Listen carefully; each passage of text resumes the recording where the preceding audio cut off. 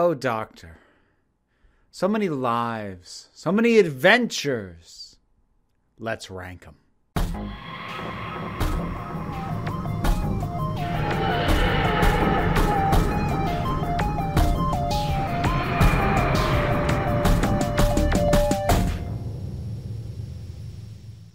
So earlier this month, I hit 50,000 subscribers, which was amazing. That is a huge milestone, and it means the absolute world to me. And I decided I needed to do something big, something special as a result of that. But what?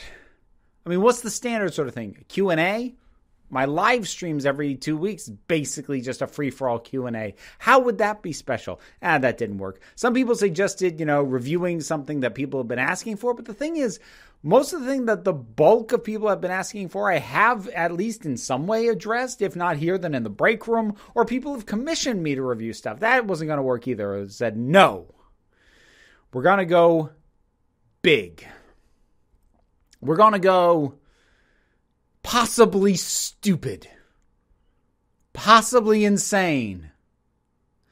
We're going to rank every single episode of modern era Doctor Who. Not classic, still haven't seen all of it. I'm working on it. Maybe in time for 100,000, I will have seen all the classic, and then I can do this thing like for real, truly everything.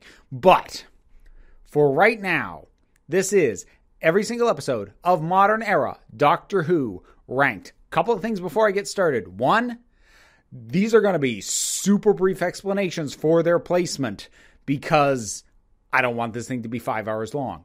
Number two, do not hold me to this ranking. This is the order that I put them in for this video.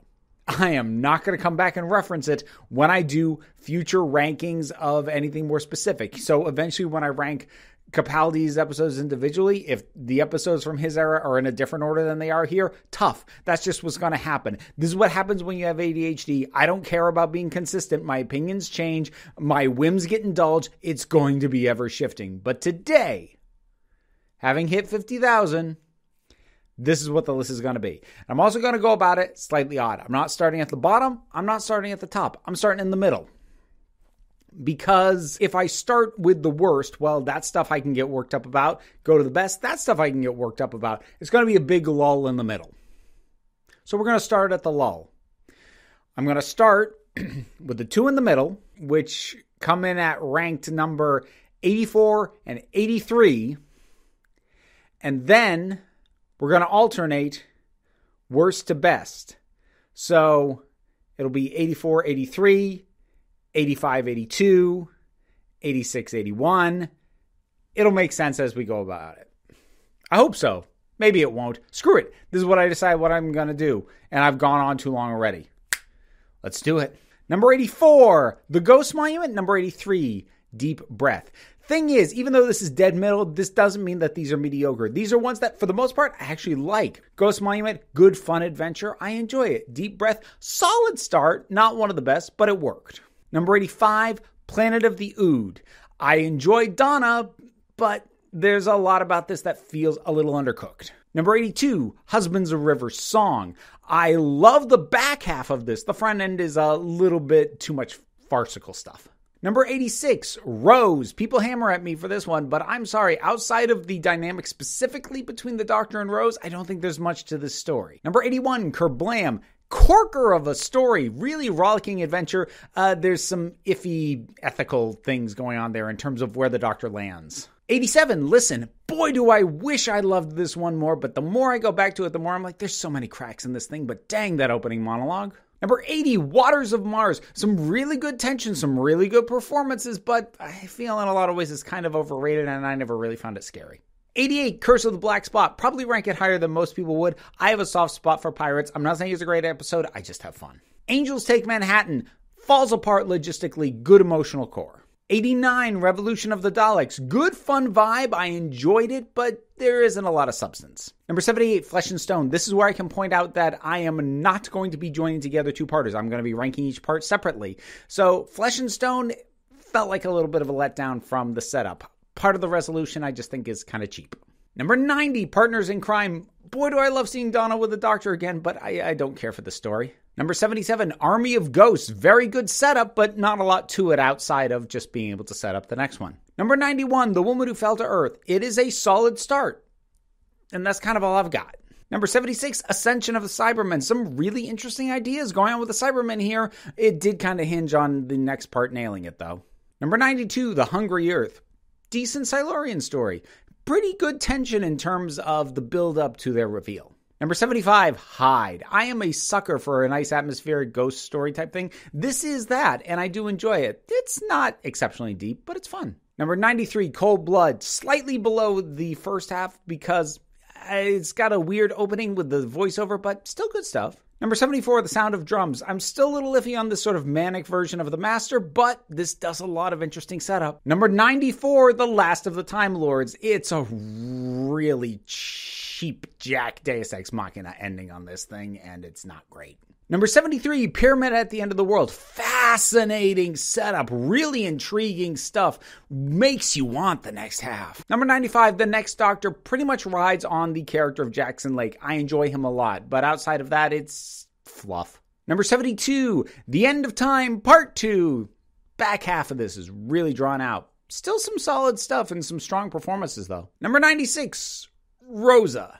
It's not bad, but my feelings on this one are complicated, and it just doesn't quite pull together for me. Number 71, Poison Sky. Some of the conflicts are resolved a little anticlimactically, but it's a good rollicking way to round out this two-parter. Number 97, The Lodger.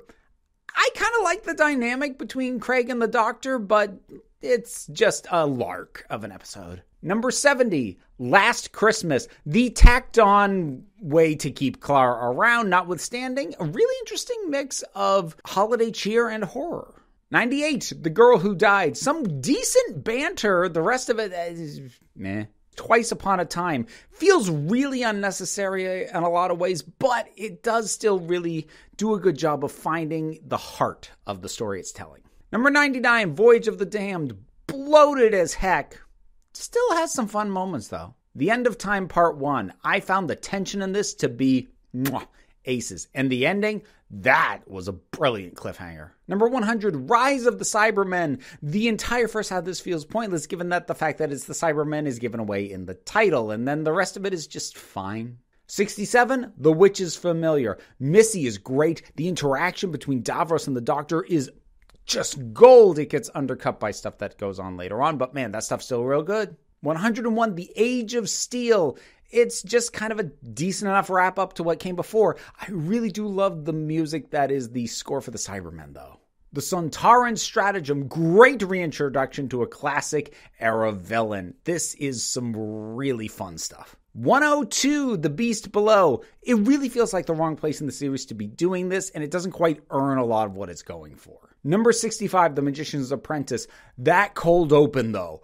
Holy crap, that is so good. Plus, I love the reintroduction of Missy and the Doctor in this. Love it all. Number 103, Daleks in Manhattan. Actually some interesting setup, terrible accents notwithstanding. But it is also one of those ones that was going to wholly depend on the second part. Number 64, Turn Left. I think better of this one now than I used to because, well, a lot of it feels sadly prescient, but still just not my favorite kind of story. Number 104, Boomtown. I actually really like the interactions between the Doctor and the one remaining Slitheen, but that's about the only real highlight of this. Number 63, Thin Ice. Really good job at firmly establishing the dynamic between Bill and the Doctor, and a surprisingly strong story besides. Number 105, Tooth and Claw. There are some moments in this that I absolutely adore, but the effects don't hold up worth a damn, and the story's kind of laughable.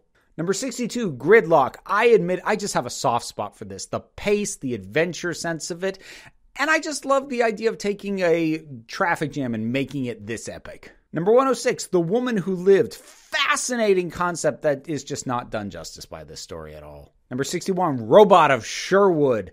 It's the banter. This is some of the best banter, and I have no shame in ranking it this high just for that. Number 107, A Christmas Carol. It's the most Christmassy Christmas episode that ever Christmased. That's kind of all I've got. Number 60, The Time of the Angels. Really good tension. I like some of the new ideas introduced into the idea of the angels. Number 108, Dinosaurs on a Spaceship. I've actually got a soft spot for a lot of what's going on here, but I can't really defend it. Number 59, Smile. Again, really good establishing of Bill and the Doctor and the way she is different from other companions. And it's a pretty neat idea, and I've come to appreciate it more with more viewings. Number 109, The Bells of St. John. The introduction of the most boring version of Clara and no real proper justification for why the Doctor gets involved. Before the Flood, really good wrap up. The look on the Fisher King is really neat. Some very cool timey-wiminess, but there's a couple of oddities about this episode that hold it back a bit. 110, Into the Dalek. Not bad so much as just not much beyond just what it is, which is a mashup of several previous storylines. Number 57, Flatline. Just a solid, tense adventure, and the inversion of the relationship between Clara and the other people there, which normally would have been the relationship between the Doctor and the other people. Interesting. Number 111, Let's Kill Hitler. It's fun and it's got a rollicking vibe, but it's a mess. Number 56, Fugitive of the Jadoon. A lot of this rides on Joe Martin, but man, does she command the screen. Number 112, The Shakespeare Code. Pretty good performance from the guy playing Shakespeare and some really good music, but other than that, it's just generic history set stuff. Number 55, The Fires of Pompeii. This one gains more weight over time, and I actually really appreciate the way this lays out how Donna makes the Doctor better. Number 113, The Zygon Inversion. Look, that closing speech is amazing, but it overshadows absolutely everything else, and a lot of what else is going on is not very well thought out or executed. Number 54, The Parting of Ways. A real good way to sum up Eccleston's time as the Doctor and give him a good final stand. Number 114, Unicorn and the Wasp. Again, some fun banter, nice setting. Donna's fun, but that's kind of it. It's just bland. Number 53, The Return of Dr. Mysterio. I put this so high because I like superheroes and I like what Doctor Who did with them. Number 115, Nikola Tesla's Night of Terror. I didn't dislike it, but you know what? I struggle to remember anything that went on in it. Number 52, The End of the World. This is a great way of bringing in all the insanity that Doctor Who promises for future episodes. Number 116, The Christmas Invasion. Picks up beautifully once Tennant comes out of his coma, but prior to that... Number 51, Spyfall Part 2. Largely carried by Sacha Dhawan's master, but boy, does he really do a lot to carry this. Some neat visuals, too. Number 117, Cold War. Ice Warriors. Cold War era pun that... Duran Duran. That's it. Number 50, Under the Lake. So much great tension from those ghosts and the setup and the mystery around it. Oh, you drew me in. Number 118, Praxeus. Plastics are bad. Yeah, I know. What else you got? Number 49, Smith and Jones. One of the best introductions for a new companion and really establishing right off the bat why the Doctor's drawn to her. Number 119, A Town Called Mercy. Cyborg in the Old West.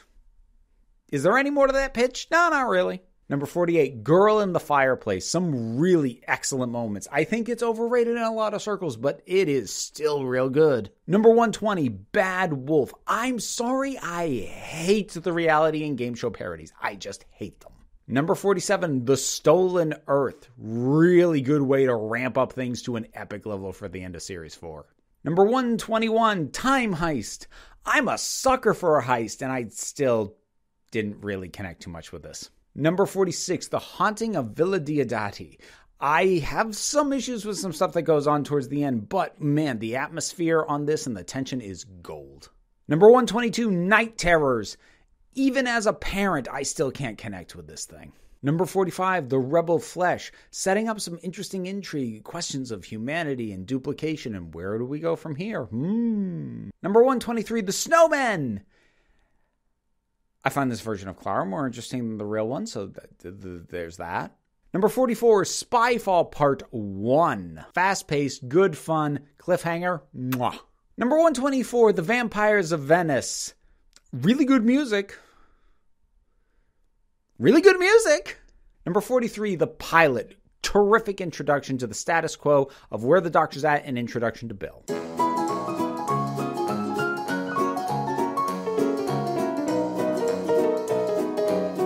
Number 126, The Unquiet Dead, really setting the template for why I get bored by most of the historical set episodes for the modern era. Number 42, The Impossible Astronaut. Ooh, the intrigue. The Doctor's dead. What are these things that nobody can remember?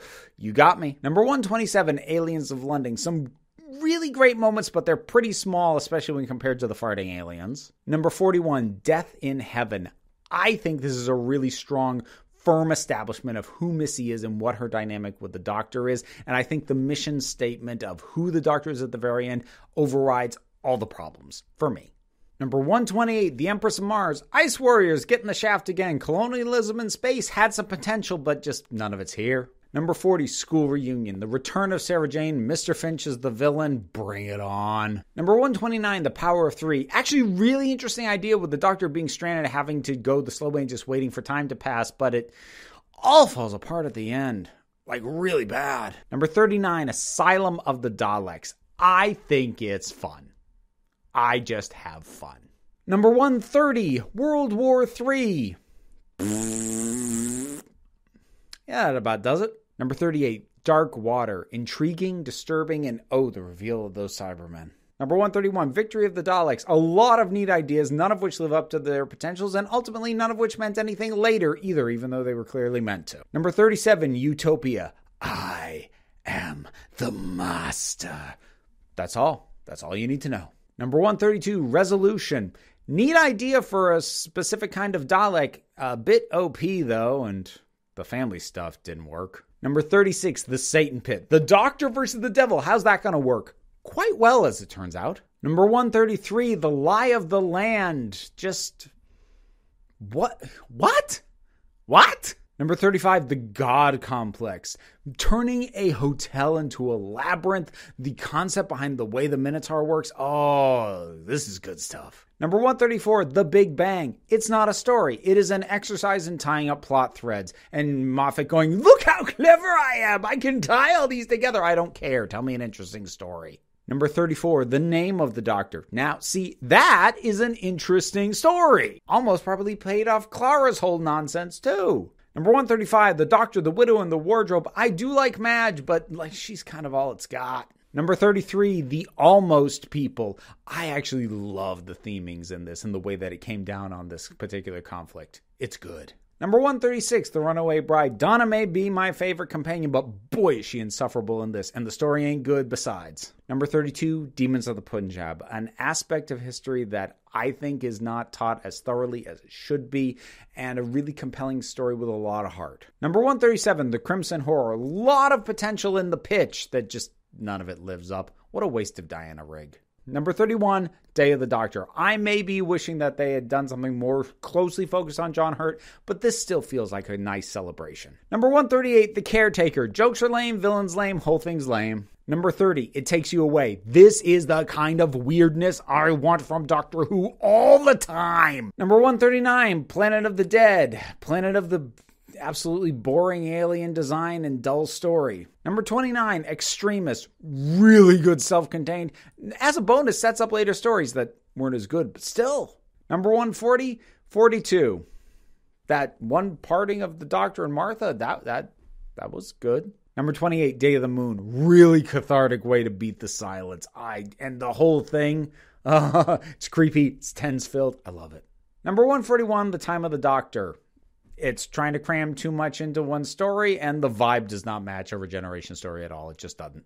Number 27, The Pandorica Opens. This is brilliant build-up and some stellar moments. I wish the payoff worked, but you know what? This still does. Number 142, Knock Knock. Kind of a dull setup, kind of dull characters, kind of a dull story. Number 26, Face the Raven. This would have been the perfect send-off for Clara. Everything, the consequences of her actions, they come home to roost, so to speak, and it's powerful. Number 143, The Zygon Invasion. This one doesn't have the amazing speech to save it. Number 25, Oxygen. Intense, dramatic, atmospheric, and I love the theming. Number 144, Closing Time. Whatever it was that worked about the Doctor and Craig before is not working anymore. Number 24, The Doctor Falls. Had this been the actual regeneration story, this thing would be near the top. It's still really good. Number 145, The Rings of Akaten. I think it's pretty telling that I can't even tell you what goes on in the speech about memory. Number 23, The Girl Who Waited. Wonderful performances in this one and really good emotional heart too. Number 146, The Witchfinders. It ain't interesting and they basically just have King James recite his own Wikipedia page. Number 22, Journey's End. A little self-indulgent? Maybe, but boy, it felt like it earned it. Number 147, The Timeless Children. My issue with this is much less about canon messing with it and just why? Why? What's the point? What are we doing? Number 21, World Enough and Time. Killer opening, the death of a companion, and then the creep-tastic way of doing the Cybermen. Yes. Number 148, The Doctor's Daughter. Maybe it's a two-parter with some room to breathe. It could have worked, but I have no investment in Jenny, and the conflict is stupid. Number 20, Amy's Choice. I like reality bending, and I love the Dream Lord. Number 149, Evolution of the Daleks. Whatever potential there was in Daleks Take Manhattan is pissed away here. Number 19, Doomsday. Rip-roaring good time until it kicks you in the gut. Number 150, Father's Day. Super obvious solution for how this thing's going to be resolved, and some of the most pointless, needless monsters in the history of Doctor Who. I still don't think it works. I'm sorry. Number 18, Can You Hear Me? Theming is everything on this one, and I think it nails it. Number 151, The Battle of Ranskor Avkolos. There isn't even really a battle. That should tell you everything. Number 17, A Good Man Goes to War. Way to raise the Doctor up and then bring him down and then inject the hope right back into it.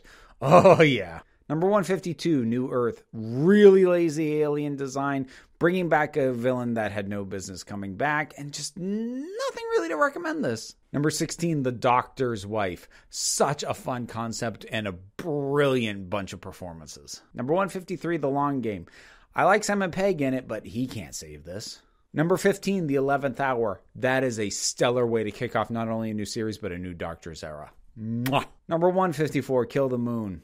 Fails on logistical level, fails on thematic level. That's a double failure. Let's move on. Number 14, The Impossible Planet. The tension in this one is so well built up, and the music's incredible. Number 155, Journey to the Center of the TARDIS. Brilliant title, and even a neat idea, but just a nothing of an episode. Number 13, Human Nature. Who could have thought that making the Doctor not even the Doctor anymore could be so compelling? Number 156, In the Forest of the Night. It's bad in ways that are weird enough that you kind of tilt your head at it, but that's about all the novelty you'll get. You just get to see it a little bit tilted. Number 12, Family of Blood.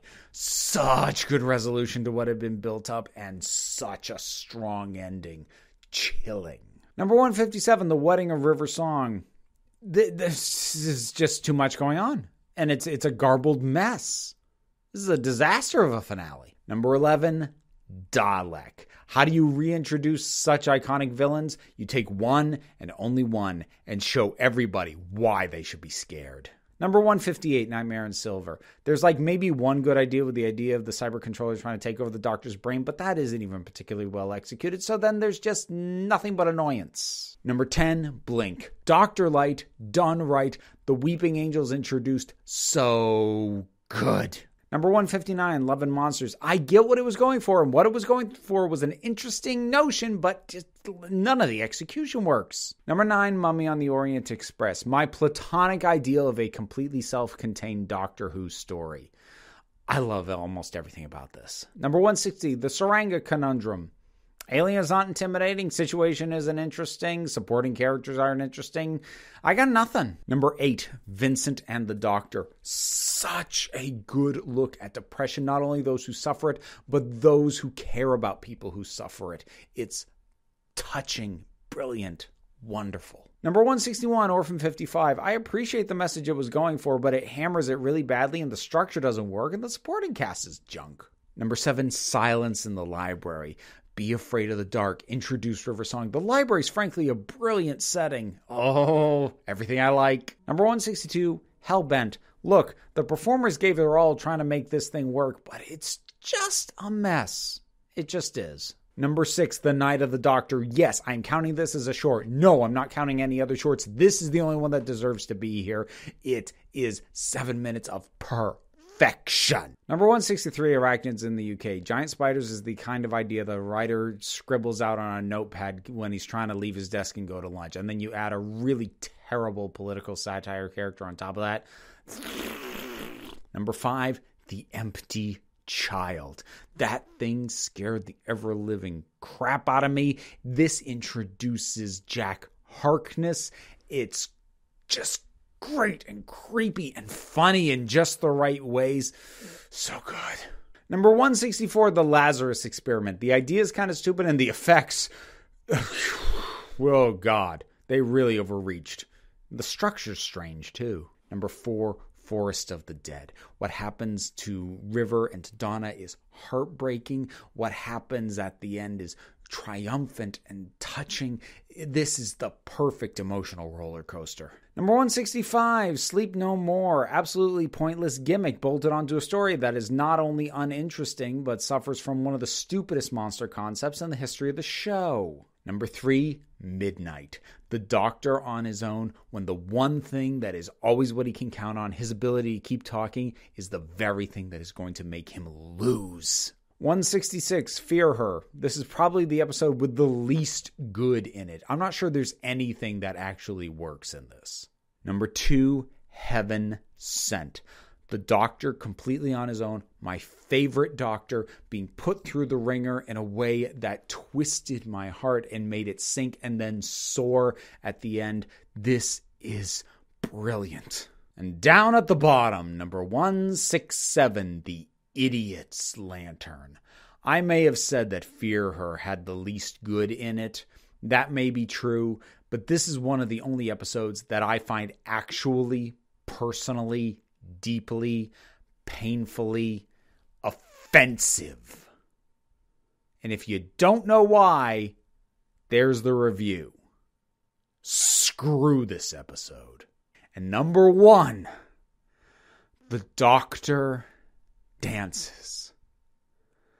Wonderful, amazing tension built up. How could they possibly win? And not only do they win, but everybody lives. I don't care if that sentiment got diluted by overuse later on. It is perfectly deployed here and maybe the single crowning achievement of the entire revived series of Doctor Who. Everybody lives. And I love this episode so much. And that is my ranking. From the bottom to the top, all 167 of what I wanted to consider things, given that I snuck one in there with Night of the Doctor. Whew! As I said, I am not standing by this list in future, but today this is what you get. What are your thoughts on it? Thank you again so much for 50,000 subscribers. The fact that this is my job is incredible, but that growth means the world to me. Whatever your thoughts are on this, drop something down in the comments. Let's talk about it. You can support me on Patreon. There's a link down in the description. And that is what enables me to do this for a living. There's also YouTube memberships now if you want to support me that way as well. There's perks. Either way, it is greatly appreciated. If you are not in a position to be able to do that or simply don't want to, well, you know what? Like, share, subscribe. Those help me out and combat the dreaded algorithm. But I'm not going to hammer on you too hard for that either. Because, my friends, over 50,000 of you are the council. I'm just running the meetings. And until next time, this council is adjourned.